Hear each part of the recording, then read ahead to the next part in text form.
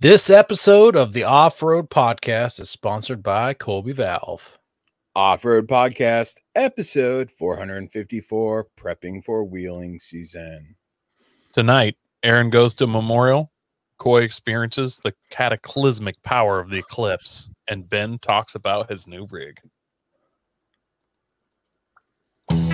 Welcome to the Off-Road Podcast, a podcast about everything off-road. We cover the news, review products, and interview people in the off-road industry. Your hosts tonight are Aaron, Coy, and my name is Ben. And welcome to the Off-Road Podcast.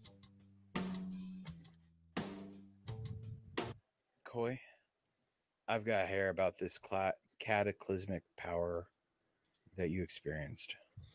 Well, You're really quiet, Ben. Was I really quiet? you were just off the Yeah, mic. you're. That's fine. I think you're off the mic. Yes. I was obviously satire since we're going out live now. Or way less people got raptured than they actually said at first. Like maybe it is a lot harder to get to heaven than we think, and none of us made it. Only And like we just, three people there's in so it. few that we haven't heard about it yet. It's possible. It's very possible. I mean, even if it was easier, I wasn't expecting to go, but no, it was cloudy here. A bunch of people at work like, oh, we're still going to get 30% in Oregon. It's going to be awesome. And it didn't have the power to move clouds. So just saying.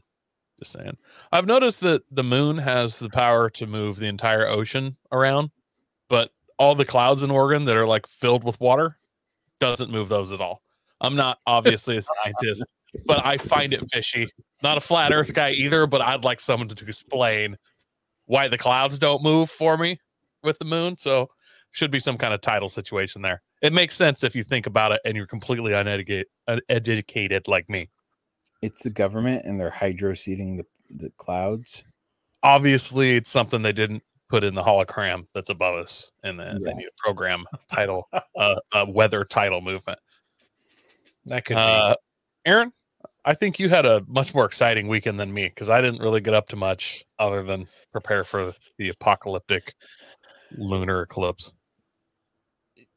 Yeah. So, I can't remember. I think I mentioned that I got my truck back, but I know I didn't tell you guys this part. So the guy's shop who I had it at, he's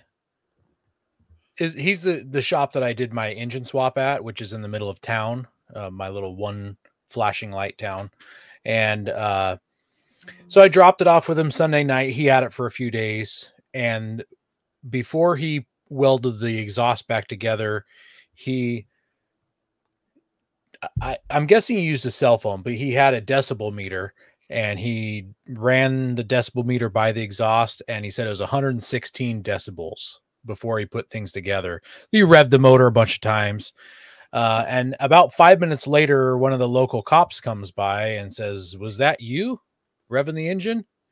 And he said, yeah, that was me. He's like, "I heard you all the way over by the Catholic church," which is like 4 blocks away, across town. 4 blocks is across town for us. So that made me feel a little good that it caught the attention of the local police department with how loud the exhaust was. So 116 decibels. After he was done, it was 92 decibels, which is still pretty loud. I believe in Chump Car and other crap can racing, I think 95 decibels was the max you could be on racetracks. 96, yeah. 96. It's usually 96. I don't know about Chump, but like it's generally most of the racing series I'm aware of 96. So yeah, you're good to go. Good to go. Ready to race. 92 decibels. That's like Dodge Caravan levels. It's kind of wussy now, probably. Yeah. Yeah, Eric, loud pipes save lives.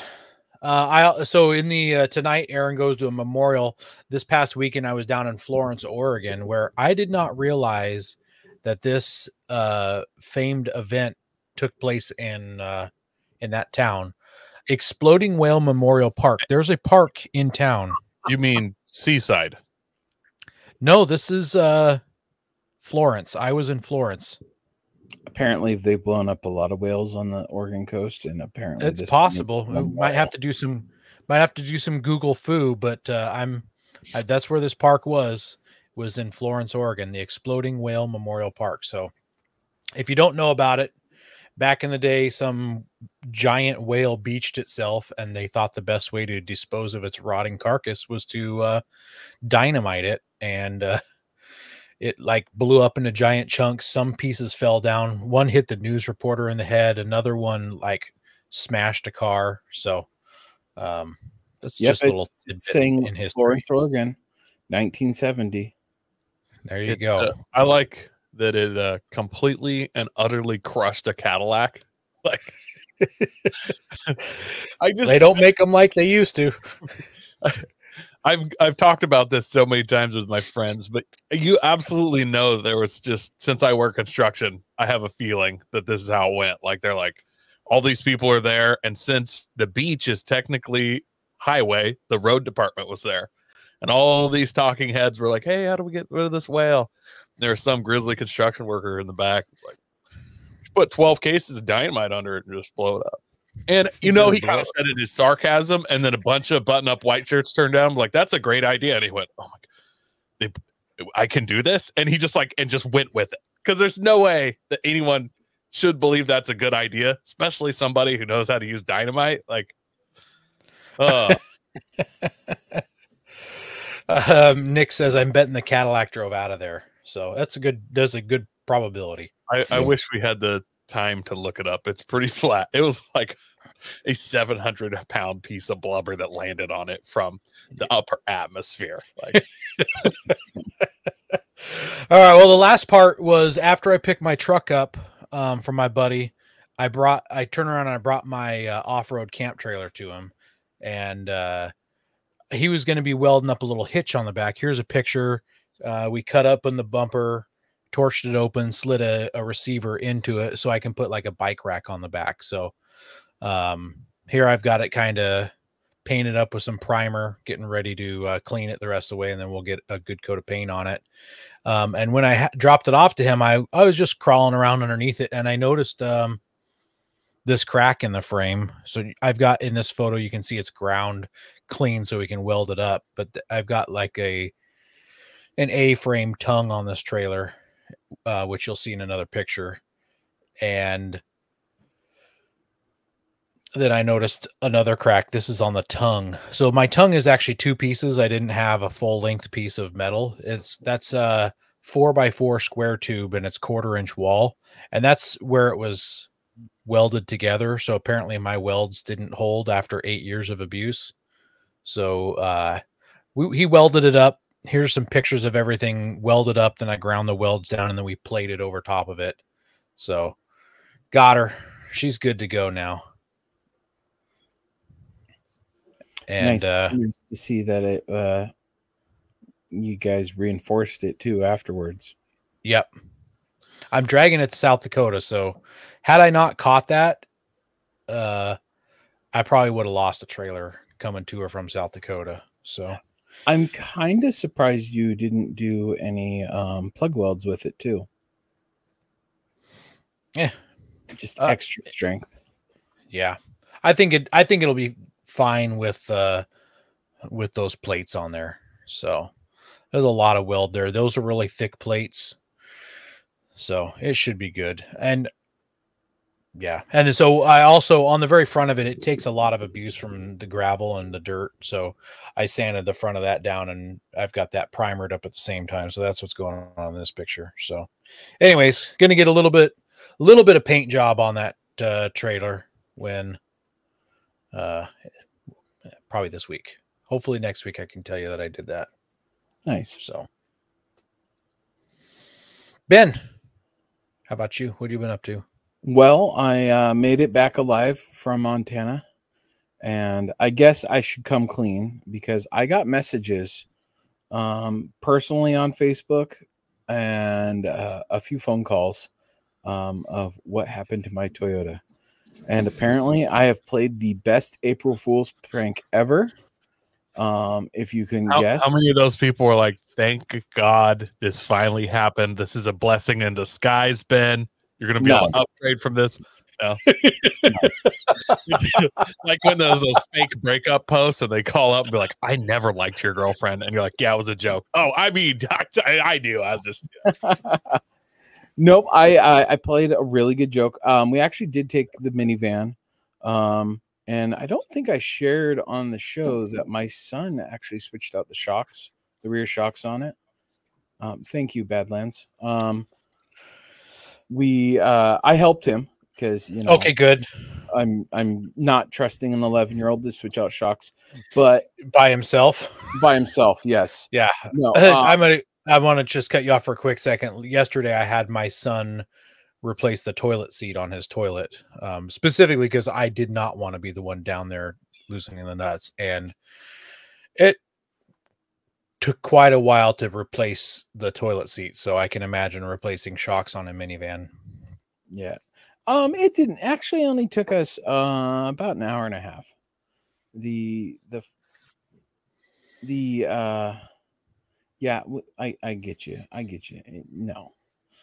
No, not going Nissan yet. But I did actually have a close encounter with the deer. And that's why I switched to elk. Yes, Travis, you did call it. Oh, Travis called it. He knew our show last week was an April Fool's show. Yeah. He saw right through it. Had you listened all the way to the end, you would have gotten that the whole show was a joke. I came up last minute. I think it was the night before. I was like, you know what? I'm gonna say I hit a deer. And then I was like, you know what? Deer is not good enough for this one. It's got to be an elk. So I still think you should have went with a bison. I mean, it's a little spicier. Yeah. Though I probably would have needed some black eyes for that one. It was gonna be big. Honestly, if it was an elk and if it would have gotten its horns through the rack through the windshield, that would have sucked.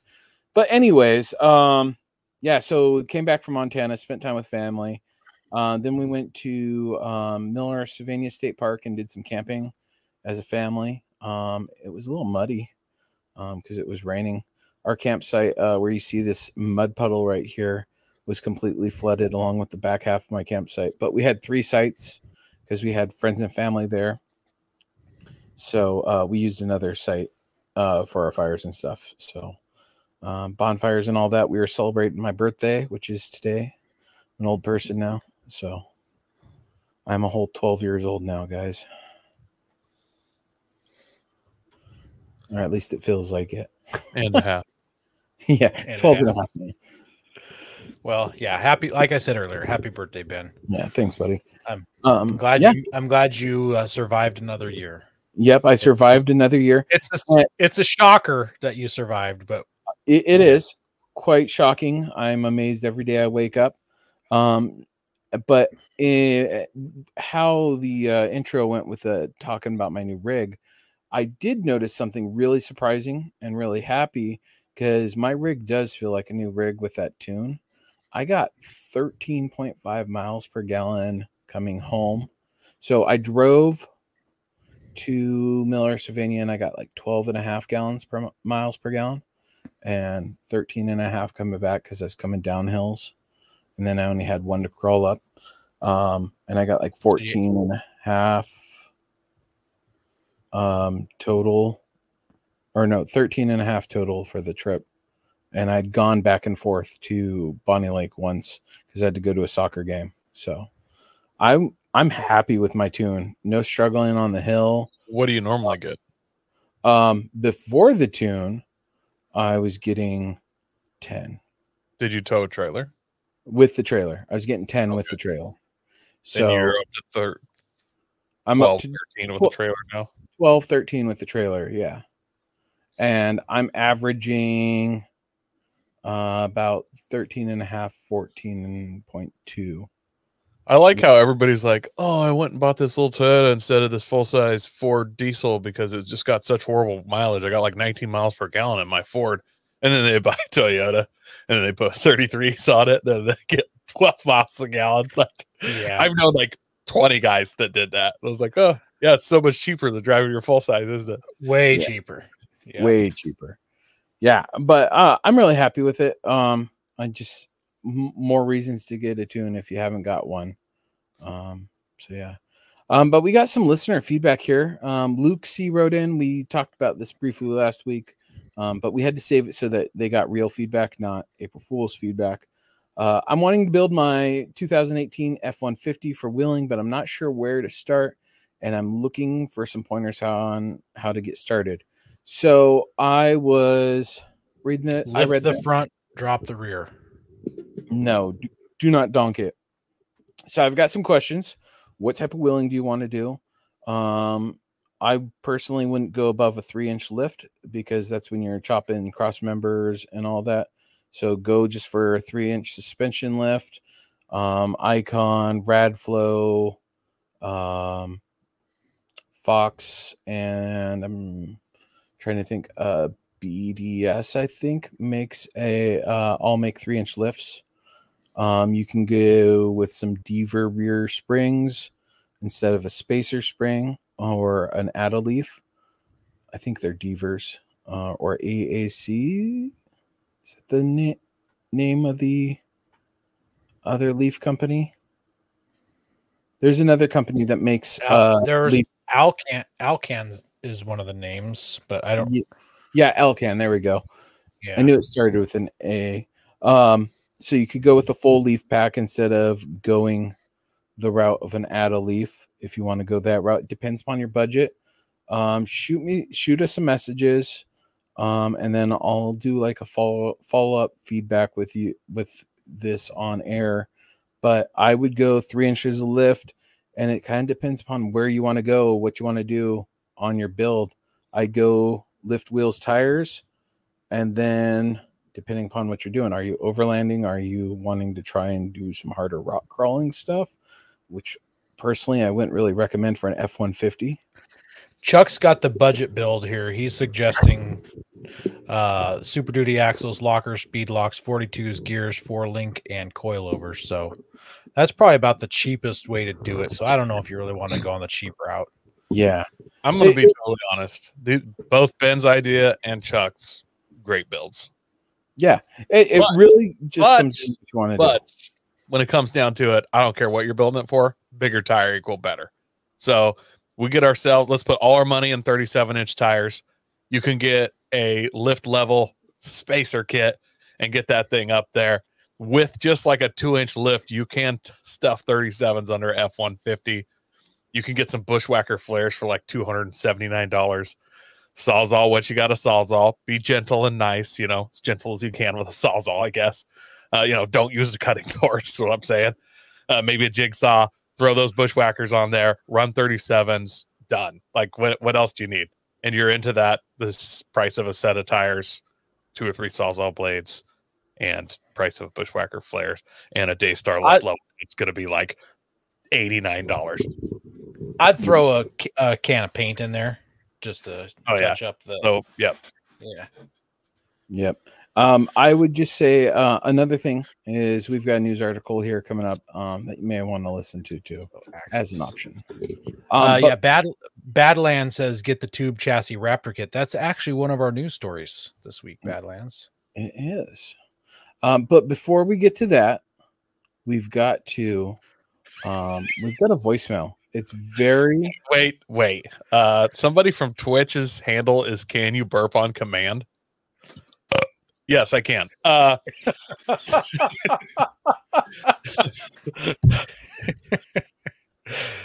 Congratulations. Yeah. Thank you, Troy. Thank you. Hey, he says that's weak. That's amazing.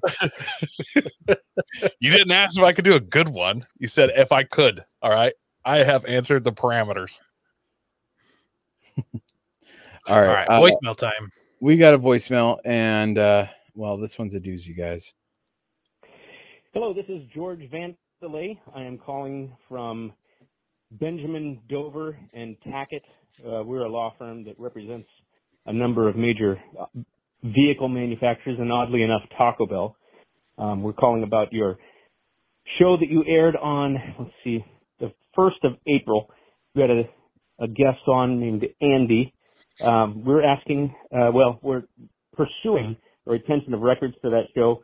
It seems that this Andy guy shared some proprietary photos of some vehicles and products that we are planning to come out with, and or that these manufacturers are planning to come out with, and they were not to be shared. We've taken care of it on our end. There's been a number of terminations, and we are now working on a lawsuit for industrial espionage. So I suggest you comply with our requests, unless you would like to lose all the money that you make by producing this show. We'll be in touch. Thank you. Joke's on you. We make no money. I would like them to take all the money. Yes. I'll leave the show. I will trade you that episode for all the money. Yep, all the money. Yeah, bring it on. Let's just hit them with a bill for hosting fees. Be like, this is actually negative. This is what you're responsible for now. Yeah. What if we send them a bill for advertisement? Like, yeah, we're advertising for you. You didn't realize that we were one of the sponsors. Yeah, you owe us all the money. So yeah, that was again. I cannot state it enough, but you got to call the spotter hotline. Stuff like that. Yeah, what's that? What's that phone number? 605 spotter. So yeah, definitely worth it. Do it. And yeah. We also want to thank our sponsor, Patriot Patch. Head over to patriotpatch.co and check out their selection of great patches, shirts, cleaning mats, signs, and stickers. You can also join the Patch of the Month Club for $15 and receive a patch, matching sticker, and artist proof each month. Hey, we from Can You Burp on Command? Best burp wins. They'll donate to the winner. Aaron, you got one in you? I got nothing. But what I do have is this. Nope, I don't got one patch. This month's Patriot Patch. It is a Easter themed. We've got Claymore that says "You found me" on it. Some hand painted grenades and some more grenades. There we go. Now we focused. And they've got some that patch. She what? My daughter's in love with that patch. Did she take it to school on her backpack? No. I actually gave her the sticker, so it could end up on something at her school. We'll see. Can you burp on command? Call our hotline 605 spotter. Let's see what you have. All right. Stop trying to talk us into it live. I want to hear yours. There you go. Call in. There we Show go. us what you got. I don't think it's as good as you act. I tried and I couldn't get anything out. I can't really. Yeah, I got Well, nothing. I'm also. the default winner. Then you have to give me money. At least enough to pay for Dr. Pepper for Koi. We've got some other Patriot patches that they just dropped. So this one says "Kneel for the cross, stand for the flag." Here's another one called Barrel Burners. So this is some hand loads that apparently someone has put a little too much powder in. Maybe they were having some too much of this. This one says "I'm a neat guy." It's a tumbler that's very full of something that you would have neat. So yeah, check out Patriot Patch. They got some cool stuff. Have tire troubles ever left you deflated? Colby Valve has got you covered. Ever have a valve stem leak? Colby Valve makes reusable and easily replaceable valve stems that don't require you to remove your tire from the wheel. They work with your off-road rig, ATV, side-by-side, commuter vehicle, or even your tractor. Never be left stranded again because of a busted valve stem. They also have a tire repair kit for those punctures that keep you away from doing your favorite thing, wheeling. Make sure to check out colbyvalve.com or ask for them at your local off-road products store. I got one in the chamber. There we go. This episode's going to be almost as explicit as last week. Leroy, I love a milkshake. Colby Valve just brought us the news, so let's do this. This first one is from The Drive, and it is the Ford Transit Trail off-road van recalled because 30-inch tires don't fit. That's kind of hilarious. So fitting larger wheels and tires to our cars, you always run the risk of tire rub. That's why many enthusiasts leave the upgrades to the car makers themselves rather than trying to outsmart them. I don't agree with that at all. I'm not sure who wrote this article. But even OEMs can get it wrong, as in the case of the Ford Transit Trail.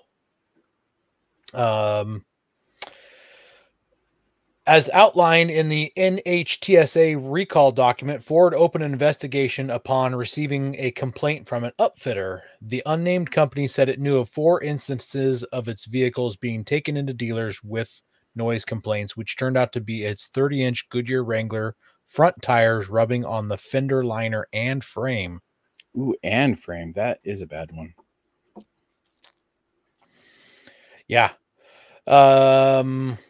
It's a common problem with modified cars and vehicles. I bet you all of us have rubbed tires on our vehicles before. I'm still currently rubbing tire. You mean Yeah, like today? Exactly. It shouldn't be, though, for factory vehicles. You're supposed to be able to count on automakers to vet this stuff. Nevertheless, Ford performed an engineering evaluation anyways and found the cause was how the Transit was adapted into the trail. Ford discovered that the Transit Trail's front axle is loaded to near its gross weight. When the Transit Trail is loaded to near its gross vehicle weight, there are scenarios that can cause a tire to rub. An example was when under braking with 60% or more of the steering lock applied, you might encounter it. And this can happen in a parking lot or driving down a narrow trail. You'd think Ford wouldn't make this mistake because, you know, they're producing the Raptors and the Broncos and the Rangers and things like that, and Crown Vics on 37s. But it turns out that Ford contracted out the Transit Trail's development to a company that didn't know any better. A vehicle modifier contracted by Ford did not fully account for the front tire envelope and packaging requirements of this application, the recalled document states. Ford said it is determining the exact cause of the tire rub, though it seems obvious. The company warns that unaddressed rub could damage fender liners or even the tires themselves, leading to a loss of pressure and therefore vehicle control. Ford is not aware of any tire damage caused by the oversight yet, but is working on a solution and will notify owners when a recall service is available. So what do you guys think they're going to do? Are they going to do like a budget spacer, like a little 1/4-inch spacer, just to push it down just a little bit more? Or you think they're going to make people put 29s on? I think what they'll do is they'll grab a heat gun and mold that fender liner a little more. Well, but it's rubbing on the frame. Ooh, yeah. That's a good question. Maybe new wheels? It's a tough one because if they add a spacer, don't they kind of have to go through like all the wreck and like rollover? So I almost think they add a new front spring that is 6 pounds stiffer or something along those lines. Like it just has to be, just have to make it past their max weight capacity so that if it does rub, they're like, oh, we've tested, you're overweight, you know? It doesn't rub unless you're overweight. There's another thing where they do this. They just lower the weight rating to whatever it doesn't rub at. And they're like, yeah, it's actually this. Skinny tires. What if, I don't know what kind of tires they have on them. The article didn't say, but maybe some skinnies. Put some skinnies on them. I remember when they released that they were doing this, we covered this one. Chuck Holtz says they could use a torch and mold the frame a little. I agree as well. I'm positive they have to go through crash testing again if they do that.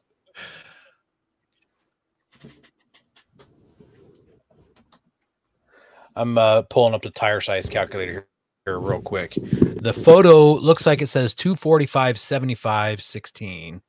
I'm going to pop that in here real quick. 245, 75, 16. That comes out to a 9.5 by 30.5. So that's already a pretty narrow tire. You can't get much narrower than that. Tires. Dirt bike tires, maybe? Yeah. Some enduro tires put on there. Side-by-side tires? Yeah.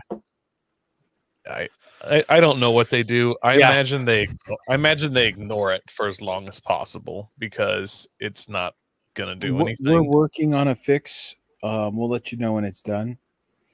Sorry, this line's been discontinued.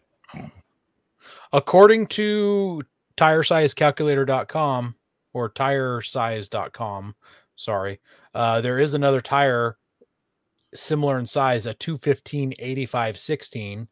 It's a 1/10 of an inch smaller overall, but it is narrower by 1.5 inches. So that means it's going to be just over a 1/2 inch narrower on the inside. So that might do it. But does that tire exist in like an all-terrain or anything, or is it like a trailer tire? You know? A Turo, Ironman, Milestar, Kelly tires, all the big brands. Oh, we got Hankook in there. Firestone, Yokohama, Kumo, General. Are they all-terrain tires? Yeah, they look like all-terrain tires. Does Ford still do business with Firestone? I thought they learned. Cooper, BFG. All of that BFG doesn't look very off-road. You got to think about it. Like, I liked your spacer idea, but it's going to be whatever's cheaper for Ford to do. A set of tires is not cheap. I mean, front springs aren't cheap either, but it's going to be whatever it is. It's got to be cheap. Speaking of cheap, should we move on to this next article? Yes, I'm excited about this one. Yeah. All right. This one came from Car and Driver. Now, this one's a little bit older, but it kind of just came to our attention. This is from kind of last fall. Factory 5 XTF reframes the truck conversation. That was a nice play on the words. You'll see. The obvious answer to the Transit Raptor Edition long travel. I like that. Yeah. If it's a van, is it still a Raptor? Or do they make that like a hard A there? Just saying, like a free candy situation. Anyways, got about 25,000 of extra cash and a late model Ford F-150. Well, then the Factory 5 Racing is the perfect project for you. This newest kit, it's called the XTF, and I have no idea what that stands for, but it sounds really cool. And it is transform a stock F-150 into what is basically a Baja 1000 truck, at least the frame. This requires building the truck from the frame up. Your idea of a proper suspension means 16 inches of travel up front and 20 inches in the rear. Then good news. This is perfect for you because the stock Ford frame is not wide enough or strong enough to do that. And for a reference, the Raptor R only has about 13 inches of travel up front and 14 in the rear. So this is more suspension travel than a Raptor R by a bit. The centerpiece of the XTF kit is an entirely new tube frame that replaces the stock ladder frame. Factory 5 claims the frame weighs 100 pounds more than the Ford item, but is nearly twice as strong, using 327 total feet of tubing. Installing it might not be as daunting as you think, given that the 2015 and later F-150 cab is a self-contained unit. You just unbolt it, unplug the wiring harness, and pull it out of the way with an engine hoist or lift. The cab is watertight, so the XTF interior, who's short on, I'm not sure, that's a misspelling there, who's short on space, could leave it outside while working on the frame and suspension in the garage. So yeah, you could just pull your cab off, take it out of the shop, leave it in the elements for the winter while you're doing the whole frame swap situation. It says intender, so maybe they're saying, so if you're intending to do this, you could just like leave it laying around. I don't think intender's a word, but I don't either. We're gonna roll with it. Yeah. The $24,990 kit is intended for the 2015 220 F-150 4x4 with a 5-liter V8 or turbocharged 3.5-liter V6. The newer models have changes that make the Factory 5 kit incompatible. You'll need to have a crew cab with the 5.5-foot bed and the 26-gallon fuel tank. And yes, the ideal pre-trunner truck would obviously be a two-wheel drive with a V8. But since nobody bought those, they're trying to just do it for the most popular models, essentially. And the actual XTF kit that is being showcased at Factory 5 right now just, was a regular family truck that came out of Michigan. Nothing special. Other than now, it could take on a Raptor R with flared fenders, 37-inch tires, and anything more than a cursory look, the tube frame will give it away. But with the welded lattice work peeking out from below, the rocker panels leading back to the 4-link coil spring rear suspension with towering remote reservoir Fox dampers, the bed is aluminum, so on. This truck is mostly filled by the optional... Sorry, the aluminum bed is mostly filled by the optional spare tire. The mount goes for $199. The fiberglass fenders are part of the kit and inflate the XTF to a yawning 90 inches of width, 3 inches wider than a Raptor R. Consequently, the hood, grille, and tailgate are all Factory 5 items as well. For $6,990, the body components are available in a clear coat carbon fiber, which, left unpainted, might not be that far off the cost of paint matching fiberglass panels to the cab. I would actually want to know who in the world is doing their painting if it costs $6,000 to match a hood and front fenders to a cab. But that's they have a better painter than I do, apparently. Yeah, wow. But that is kind of boy math. Like, I guess I should get the carbon fiber because, it's like it's a wash after painting the glass. So the nose panel is carbon fiber no matter what. Other options include rear anti-roll bar for $465 and a tow package for $675. The latter includes more than a hitch, bringing the axle limiting straps and a panhard rod into the equation to tame the torsionist rear suspension during towing. The Factory 5 XTF... Oh, sorry, something there got added or not deleted. If you got the mechanical skills, the XTF... What the heck just happened here? My screen just moved. The XTF kit is an intriguing value proposition. For about the price of a Raptor, you could build a truck with far wilder looks, more capability, while maintaining the stock Ford interior amenities and powertrain reliability. Hiring someone to build it will likely add nearly $20,000, but when the time comes to register, insure, or finance the truck, it's just an F-150 with a factory VIN rather than a home-built kit car.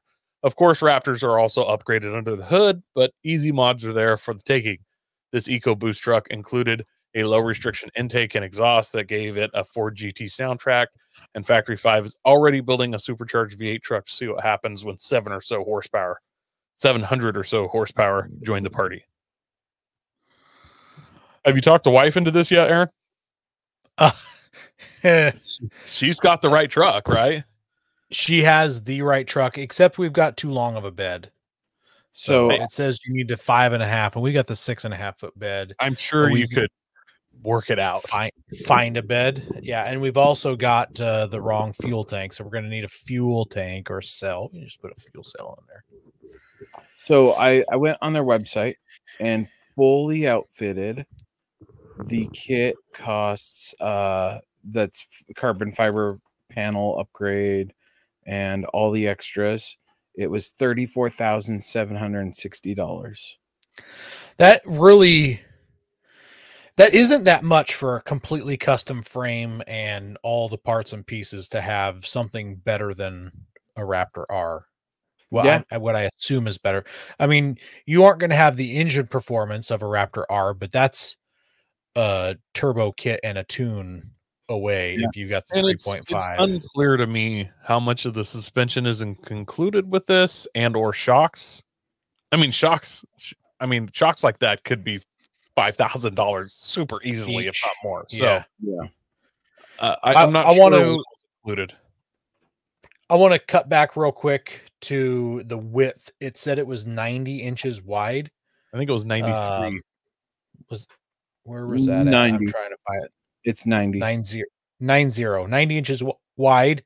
The H1 Hummer was 86.5 inches wide. So I do have to run the Raptor lights so that I have the wide clearance lights. Then, like Correct. even though it's not a Raptor, I have to run the Raptor lights. Yeah. Yep, you'll have to run Raptor lights. You get. I like maybe it. get the Toyota ones, so you have 4 of them instead of 3. Yeah, You can be different. Yeah. I think it's pretty cool. I think this is an amazing value is the right word I think I'm trying to find. Yeah. And the fact that you could do this at home, you just pull things off and put things back on, it shouldn't be too tough. Yeah. If you can engine swap something, you can do this. Leroy Engineering pointed out the welds being so clean. He also said that you probably need to move that remote reservoir hose in that last photo. It looks like it's rubbing on the chassis there. Yeah. So I think it's a great value. I'm not the Go Fast Desert guy though, so it's only appealing to me in the sense that you could have some super sweet long travel business, but you just really have to have the right place to take this. You need the dunes. You need some place with lots of sand. Living in like Reno would be awesome for this. Oh yeah. I would just love to see someone in California like do all the stuff to this, and then they got to go do their smog whatever test where they make sure everything's like stock and kosher, and like it's got a VIN, passes emissions. Dude just glances underneath. It's like, what? It's just all tube frame. Yeah. Still the same truck. Yeah, you got to buy tires and stuff too, so it is really going to add up. But to have better performance than the Raptor R is a big deal. To just take an F-150 to a shop and be like, hey, I need this all done up, is going to be like $100,000. So, yeah. I am surprised they use square tube. I was expecting when I heard tube frame for it to be round, but I don't know any different. So, I just don't know. You guys ready for the main topic? I'm ready for the main topic. Let's do it. So this week we're talking about preparing for wheeling season. Or for you fair weather wheelers. I guess it's prepping for wheeling season is the actual title of the show. So we got something going on in the comments here. Somebody's going to hire somebody's daughter to do some welding because they can do better welding than the welds in the picture. So that's exciting. Someone's got a career in welding coming up. Just has to move to Ohio. All right. Coy, why don't you kick it off here? You kind of put in this little first chunk, and then we're going to just hit some bullet points and sections and work our way through this. And at the very end, after we're done talking about rigs, we'll pop in a little bit and talk about trailers since I clearly had to fix my trailer before wheeling season. Yeah. So, you know, prepare for seasonal differences is the kind of what this is starting out at. Maybe your wheeling season is winter. So like this summer is your off season. I don't know, but some of us kind of wheel somewhat year round. So prepare for seasonal differences. So in the spring, a lot of mud and runoff. It's gets a little swampy out there depending on what part of the country, so on and so forth that you're in. But here in the Northwest, you know, swap that snow shovel out for just a standard spade. Snow shovel, if you ever use it in the mud, man, not cool. Not cool, bro. Straight up not a good time. You know, maybe carry an extra or carry a pair of rubber boots, stick them in the back there somewhere. I've been in some mud holes where I really wished I had a pair of rubber boots. I've been in a few where I wished I had waders, honestly. Maybe a couple rolls of paper towels. I've made the mistake of I try to keep wet wipes or something in my cab now, but where you get stuck, you get to, you know, your mud up to your elbows, hooking up some recovery equipment, and then you go to jump back in your truck and you just, you know, cover the interior in mud, which is fine depending on what vehicle you are in. But if it's your daily driver too, you probably don't want to just cover the interior in mud. So wet wipes, maybe some paper towels or something, make sure you got that. Time to take off the snow tires and put your, you know, your summer or off-roading tires on. A lot of people, especially in the eastern half of the United States, run a dedicated winter tire. Those generally absolutely are horrid in mud. So something like that. throw a couple folded up trash bags somewhere in your truck. It's really nice to. You all right, Aaron? I'm just AK Ford fan says I always pack waders. I've been over the top a couple times. That's a serious mud hole. You're cooler than me. I give you that. AK Ford fan. He drives that cool Bronco. I seen a video of it or something. Maybe he wrote to us. I don't remember. I know he drives some kind of cool. Oh, he's going to be in Moab same time we are. Yes. Yeah. Yeah, man. Can't wait to see you there. He's gonna buy us dinner. Yeah. He's buying us dinner and rounds at the bar, I heard. So he's a generous man. So yeah, super excited to meet him. It's nice to keep a couple trash bags. Honestly, that's kind of almost a year-round thing. You can use them to pick up trash, but sometimes, especially if you have an SUV, you've covered all your recovery gear in mud. Just be able to throw it in a trash can before you get home. Or I mean, sorry, not trash can, trash bag before you get home is nice. And this is one, at least in the Northwest where I am in, bug repellent for the spring, man. You get up in the mountains and there are swarms of man-eating mosquitoes that will carry you away. Like it will ruin your day and weekend. It ruins everything. I hate it.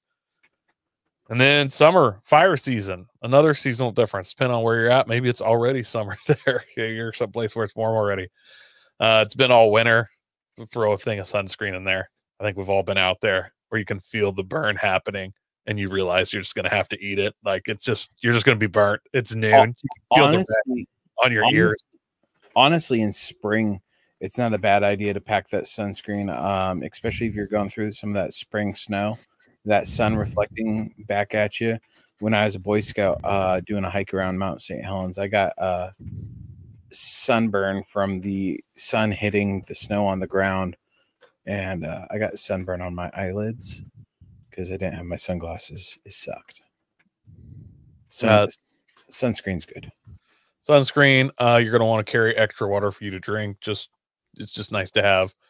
And then for fire season, the big four are a gallon jug of water, and that's not a gallon of water. It needs to be a gallon jug of water, something that holds 1 gallon at once, not 90 water bottles.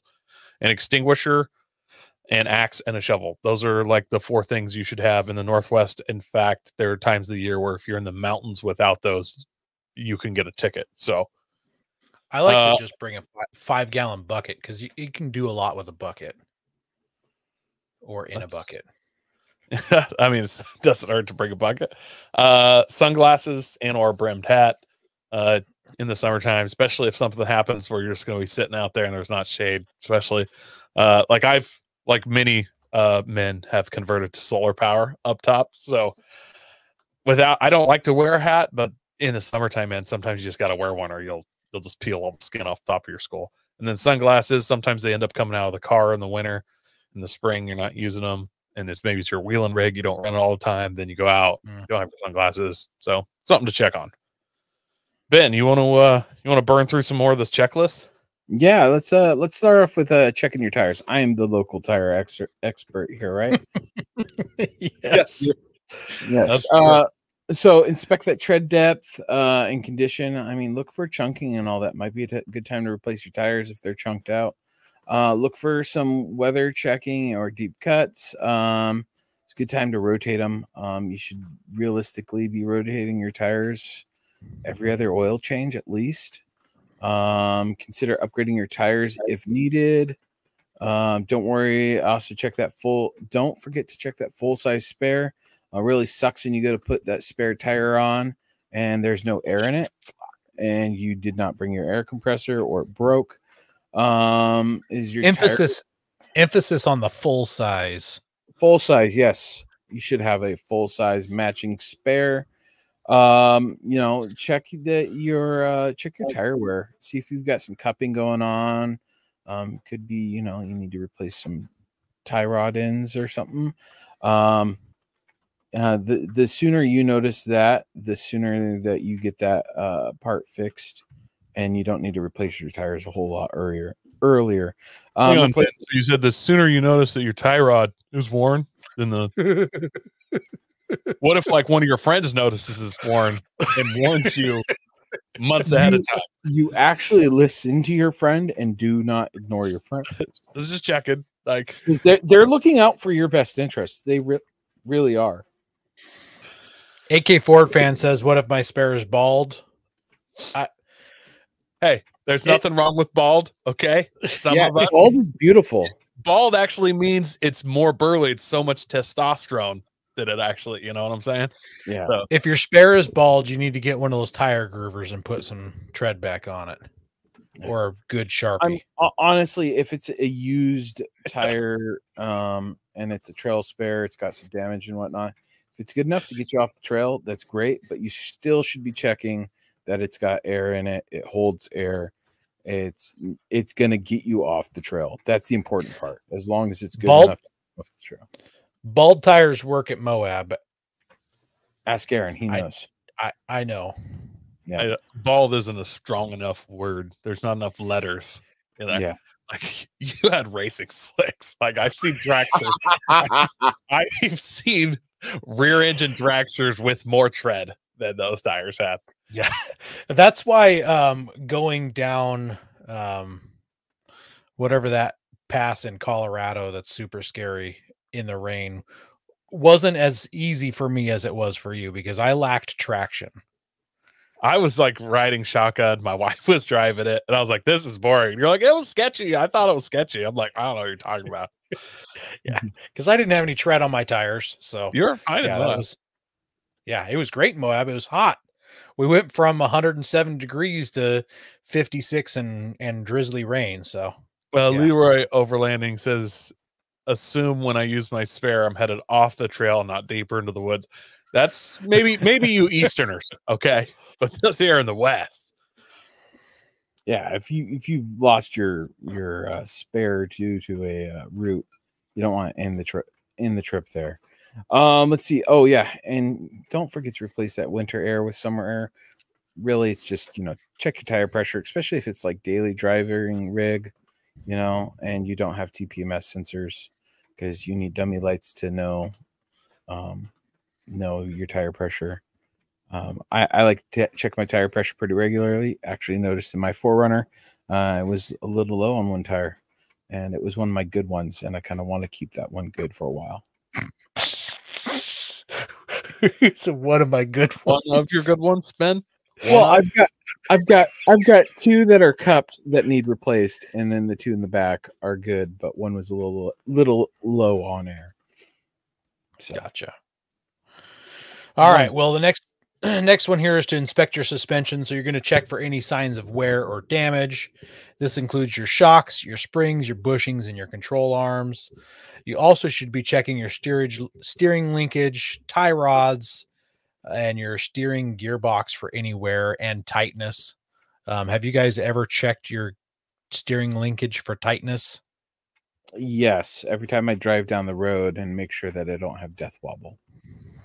Okay, I guess that could be one way to do it. And then once again, I like to throw this in there. Consider upgrading your suspension components. It's always something to consider. Always something. I mean, Ben considered it 2 weeks ago. Yeah, my tie rods I need to replace them. I'm thinking I just go to long travel front end. Like I'll do like a 3.5 long travel. Just if I have to replace my tie rods, I might as well. Yeah. They're right behind Ben on the ground. Look at that. He's got his coilovers just waiting. They're just waiting. Actually, I talked to Henry. He's going to help me do them. Turning him. Are you just looking for somebody else to blame for not tightening the bolts when the tire comes off again? No, actually, I'm hoping that he'll put them on there. Then I'll check for tightness, and because I won't be tired. This can only end well. Anyways, let's move on, guys. Evaluate brakes. So obviously brakes are pretty important, no matter what kind of wheeling you do, with the exception of maybe like Baja stuff. I have never seen those guys hit their brakes. They just throw it sideways and scrub off some speed, but most of us aren't that. So inspect your brake pads and rotors for wear, and hopefully there's quite a bit of wear because they're brakes, so there should be. But make sure there's still enough pad and that your rotor's not absolutely paper thin, and you can see the actual cooling veins through the surface of it or something. Or big cracks, or cracks. like discoloration. Yep. Like a check clutch. your brake fluid levels. A lot of modern cars will actually tell you when it's low, but maybe you could notice it before it's actually low. And also check it for color. Sometimes they absorb a bunch of water and stuff. Yeah, you should really check your brake fluid. Speaking from experience, you don't want to drive off of a mountain with no brakes. It's not fun.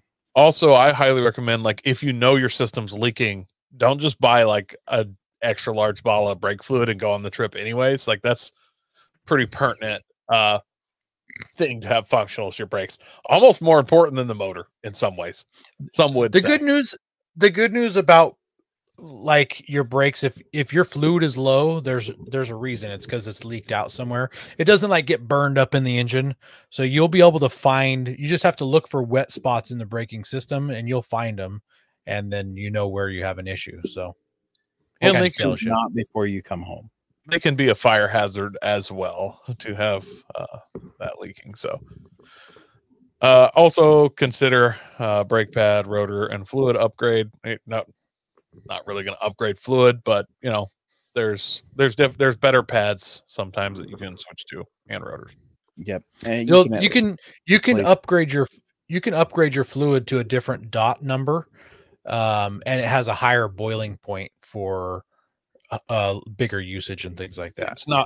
But it's not necessarily an upgrade unless you're like racing it. It actually lasts less. For you possibly, but unless you're the higher essentially the higher in dot fluid you go, the more water that's able to absorb like straight out of the air. So it's not particularly an upgrade unless you're changing it all the time. Gotcha. That's something I didn't know. Maybe I'm wrong, but that's in my mind for some reason. Yep. Let's go on this next one. Inspecting your chassis and body grease fittings. If you've got them, lubricating moving parts such as drive shafts, U-joints, suspension components to prevent premature wear and ensure smooth operation. I know like the 4th gen 4Runners, I believe Koi's yours does the drive shaft. We need to lubricate that fairly regularly. It's got one of those grease zerks. I know my upper control arms. I've got, I want to say 8 of them that I have like a checklist that when I do an oil change, I go through and I just check them with the grease gun and make sure they've got some grease in there. I've been fake greasing my equipment at work so long. I just get a blob of grease on my finger and hit all the zerks with it underneath, so it looks like I greased it. No. Oh my goodness. It provides the same amount of comfort. Like I feel like I greased it though. It's the same difference. Inspect your undercarriage for leaks, damage, loose components. Off-road driving can expose the vehicle to rocks, branches, and other obstacles that can damage the undercarriage. Unplug transmission position sensors and other things. Check the bolts. Ben, I gotta say, I did not like write this article to like pinpoint you at all. I promise I did not put like words and things in here to like bring up events that I swear had. You're just like you picked me for the things that I should be doing. I just put people in. I just put people in at random here. So let's see.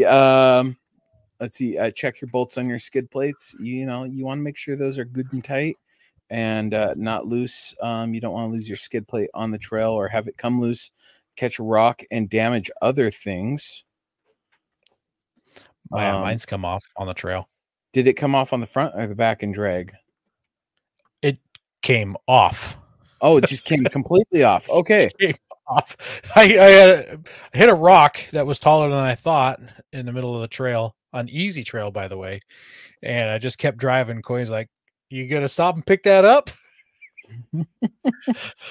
Pretty sure there was a picture of me blacksmithing it back into a shape we could put back on the truck somewhere. Yes. Yeah, there definitely is. Let's see. Touch up paint on bumpers, sliders, undercarriage parts. Probably once or twice a year I go through and hit my sliders with fresh paint. Just because, they rub on even just branches, scratches off the paint. They're not powder coated or anything fancy like that. So Let's see. Clean out debris that may have accumulated. Have you guys ever had like a bunch of stuff on your skid plates, like leaves and branches? Mud, clay, in my radiator too. Every time I go to change my oil, I dump all that into my eyes, and then I get it out. So Eric says, "Wait till you get to the part where he wrote about bringing soil to fill in the ditches." Thank you, Eric. Thank you. Snap that body panel back on unless it's unlucky to do so, because I'm still missing that rear fender. It's sitting up on the shelf over there. I'm afraid to put it back on because I know another one will come off. Yep. All right, your four-wheel drive system. So if your truck's been sitting all winter, if you aren't a winter wheeler, it's a good time to test to make sure it works before you go out. While I was down in Florence, I saw on Facebook in one of the Oregon off-road recovery groups, there was a guy up not too far from me up in the woods, and he's like, I was up here wheeling and realized my four-wheel drive didn't work, and now I'm in a predicament and I can't get out. The guy was driving a Kia, so take that with a grain of salt, but it is important to make sure you're testing or that. Sorrento? Sorrento, yeah. The I know like the Toyotas, like the 4Runners, and the Tacomas with the electric actuate four-wheel drive systems. That's one you should be doing at least once a month. Engage it, disengage it, because that fork likes to get stuck because you're not manually moving it. It's an actuator.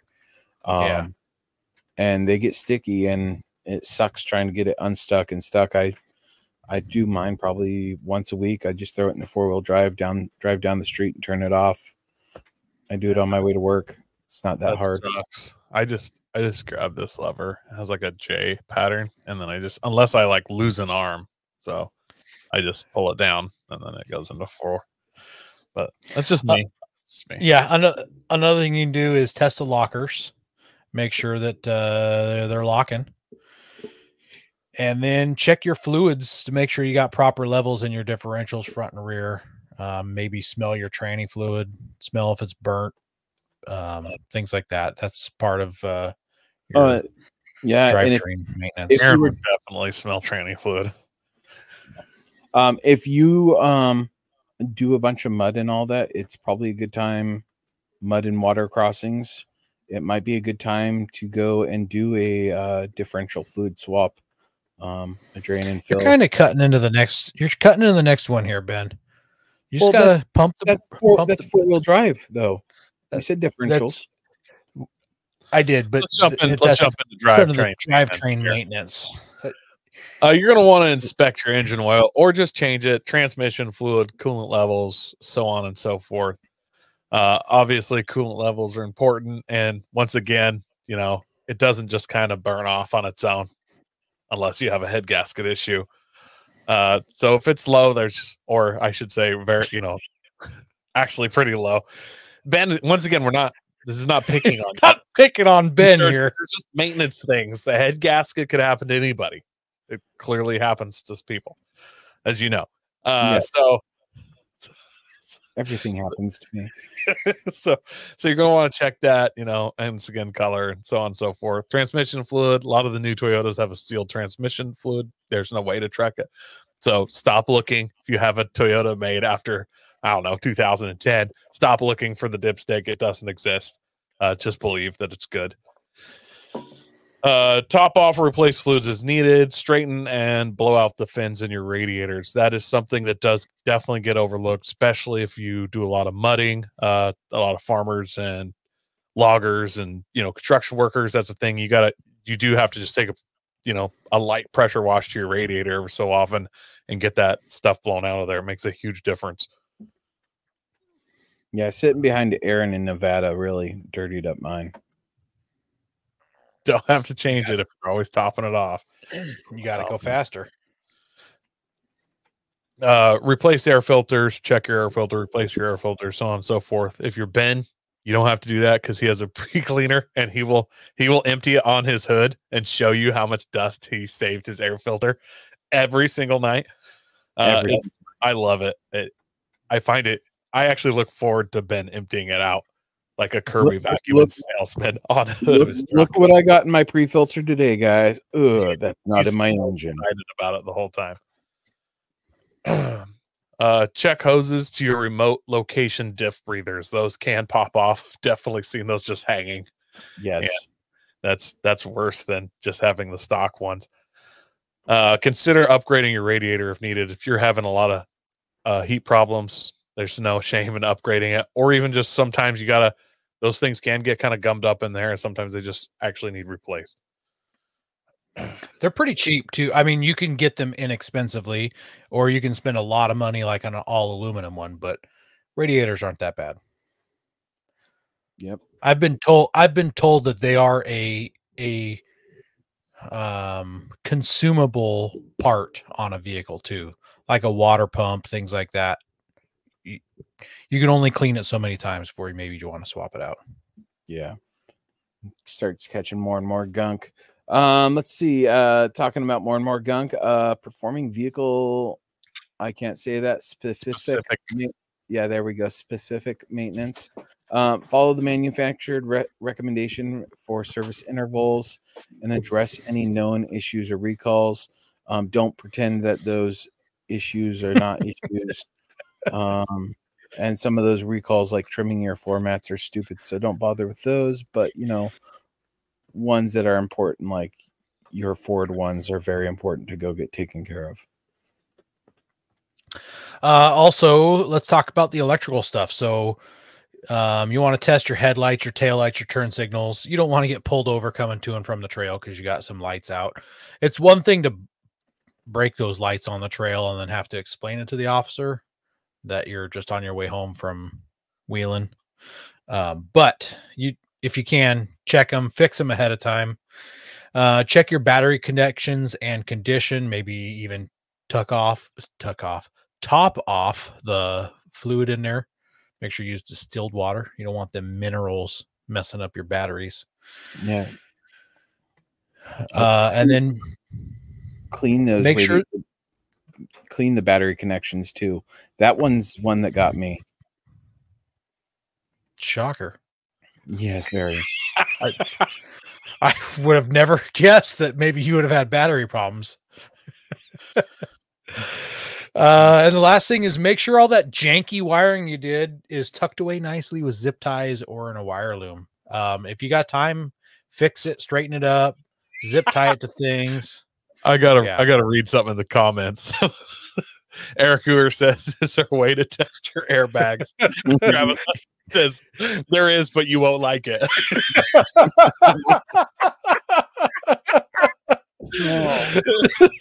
That's amazing. Yeah, I did not like testing my airbags. That's for sure. They work good though, right? Sure. Sorry, that was the ones. Sometimes there's some just gold in the comments, and we gotta stop and just be like, I have to give Travis his due on that. The live group is great. I also want to point out, I was pointed out too, I guess I should say, on a wheeling trip once that my tags were over a year expired. The DMV doesn't always send you a notice to let you know you should buy new ones, and I don't really check. Like I wait for the DMV to tell me mine are bad, or sometimes I wait for a police officer to let me know they're bad.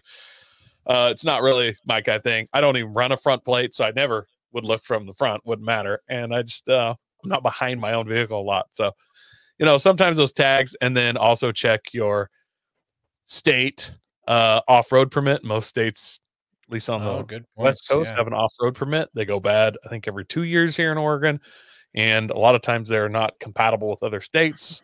I buy them every so often, but make sure that's good. Review your recovery gear. Ensure that you have necessary recovery equipment, such as toe straps, shackles, and or high lift jack. And then take your high lift jack off and put it with your farm equipment like it should be. Inspect all of your recovery equipment, your ropes, so on and so forth, and verify that your winch is in working order. I cannot explain how many times I've been on the trail and people's winches didn't work. I'm actually I'm not surprised even when they're like, I can't get my winch to work. I'm like, oh, okay. It's like I've seen it so many times. It's not even funny. Yeah, I've had I went to use my winch and my controller was the problem. It was damaged because of how I was wrapping up the controller when I wasn't using it, the cord itself. And also take the time to clean your recovery equipment if you've used it, like your winch line. Run it through some soapy water, rinse it out, because all that mud in there with your synthetic cable, if you're running synthetic, all the mud and dirt in there will break it down, and you could have your winch line snapping at a bad time. That applies to kinetic ropes as well. I usually at least once a year, to the dismay of my wife, I fill up the tub, throw my rope in there, and then like every day throughout the week, I walk in there and I shake it around, move it a whole bunch, and then it'll just turn the water brown. I'll drain it, fill it back up, come back the next day, stir it all around. She really likes it when I do that. And then,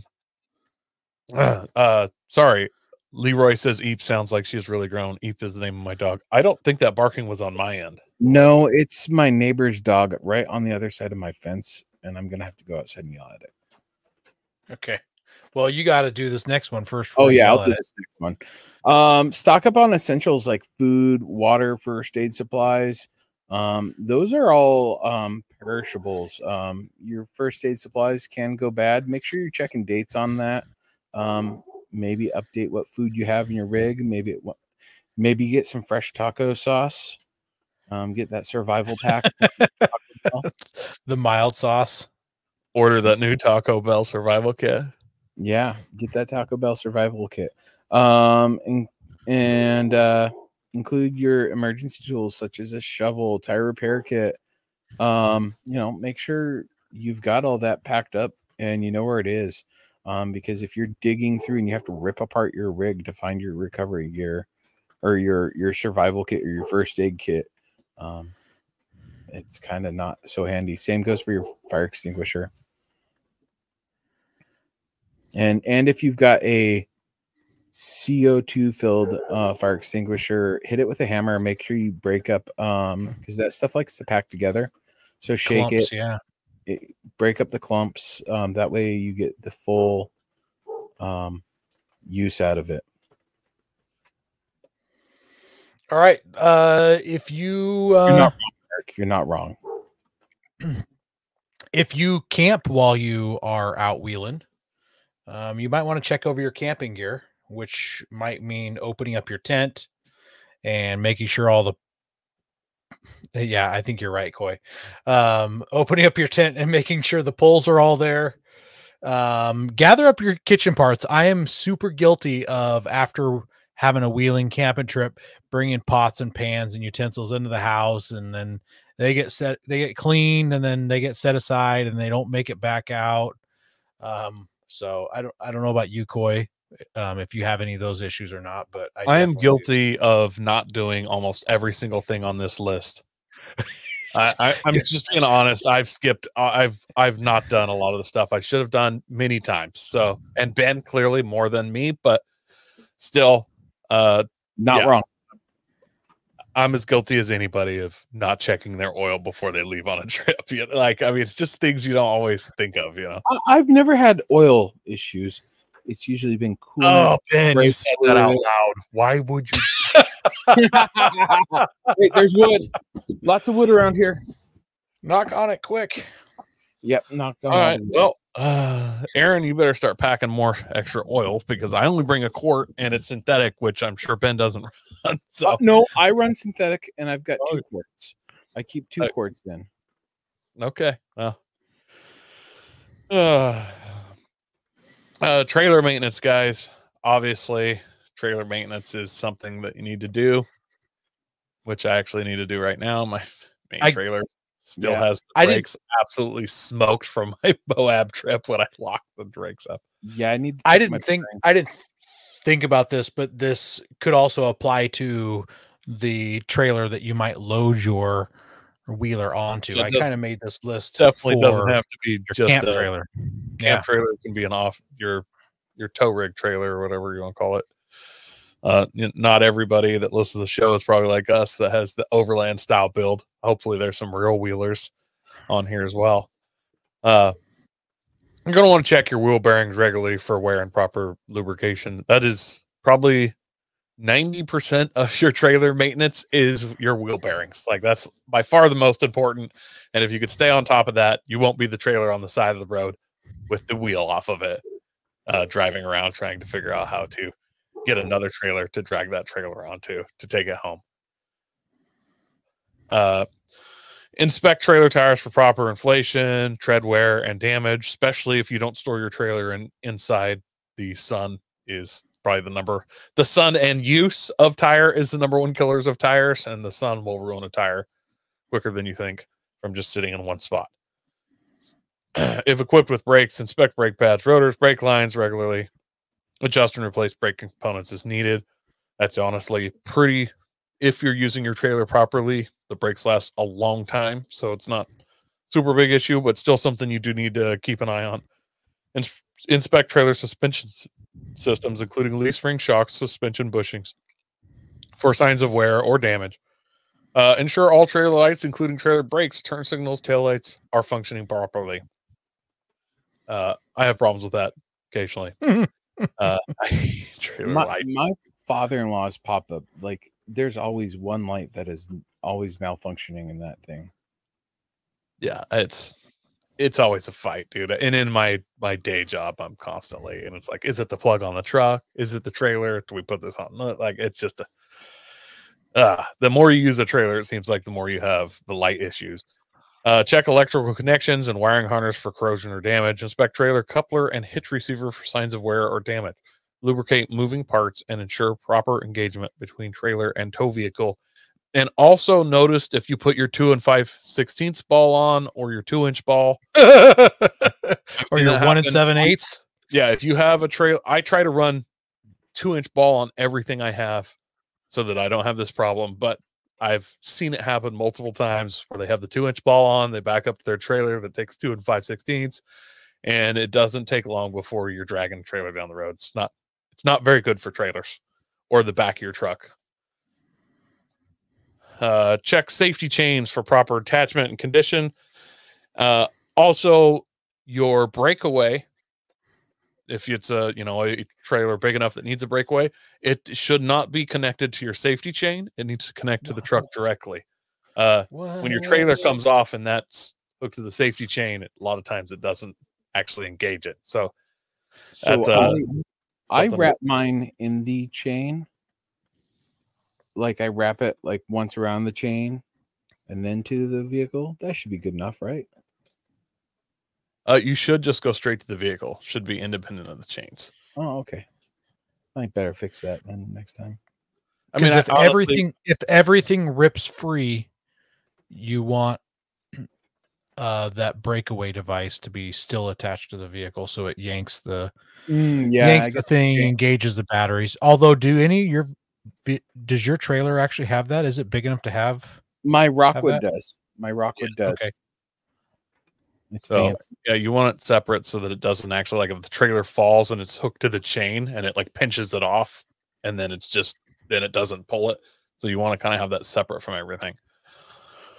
Or you want to run one not at all, is where I'm kind of leaning now after mine got accidentally pulled. Inspect trailer undercarriage for damage, corrosion, or loose components. See, Aaron did that preemptively and got good there. And inspect trailer frame and body for signs of rust, cracks, or structural weaknesses. Remove dirt, mud, and debris that can accumulate during off-road trips. This helps prevent corrosion and prolongs the life of the trailer components. And if you have a trailer that you're loading something up on and it has jack stands for the back of the trailer that you have to run up and down when you load and unload things, go ahead and run those up and down and see if they work. Like that's over winter, that stuff can rust up solid in there. Montana Dirt Road says anything larger than a single axle utility trailer is required to have a breakaway. Your state, your laws may vary. A lot of states do it by weight or size. In Oregon, you don't even have to have lights. You don't even have to register your trailer or have lights on it if it's under a certain size. So under a certain size, and you can see the lights on your certainly vehicle. Yeah, that's a good point. Yeah, it can't just be blocking all the lights of the tow vehicle. You would be surprised how many trailers weigh under 1,800 pounds. Like a lot of Oregon's trailers, at least most of them, they have a max capacity of 1,800 pounds, and they don't run plates or insurance or anything on them. I just read that law. I read up on that law last week, and it's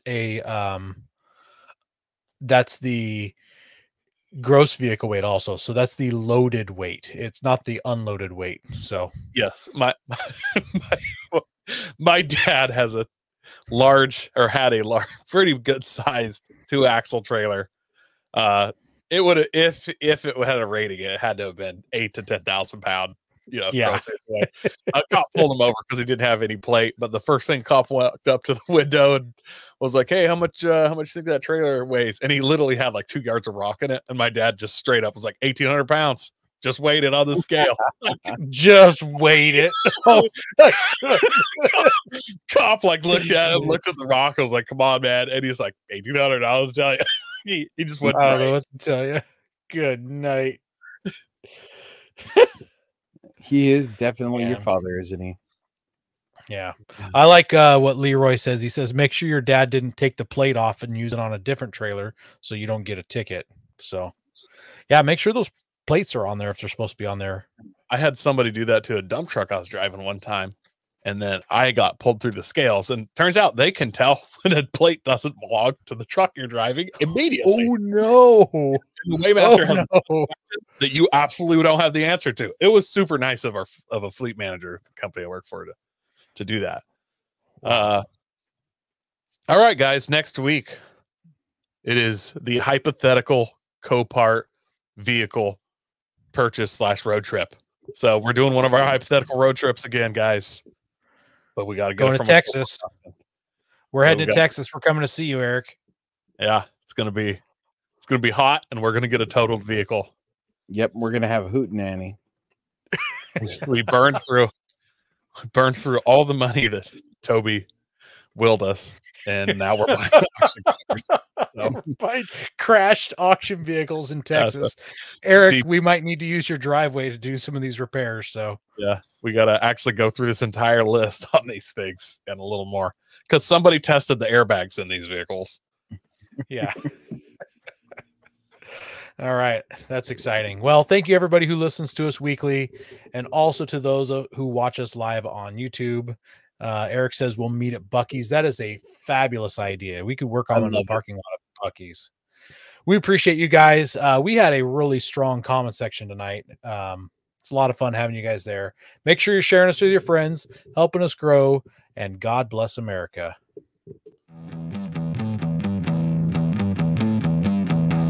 Don't forget to visit Patriot Patch and join the Patch of the Month Club. Check out our Gaia affiliate link for up to 40% off. Also, don't forget to head over to Warren Colby Valve and 4 Patriots to see all of their great products. We are a proud part of the Firearms Radio Network. Got a question or comment? Send it to us through our Linktree account or by searching for Off-Road Podcast. Also, you can listen to us live at overlandradio.com Mondays at 7 p.m. Pacific. When off-road, please remember to have fun, tread lightly, and be safe and courteous. Thanks for listening.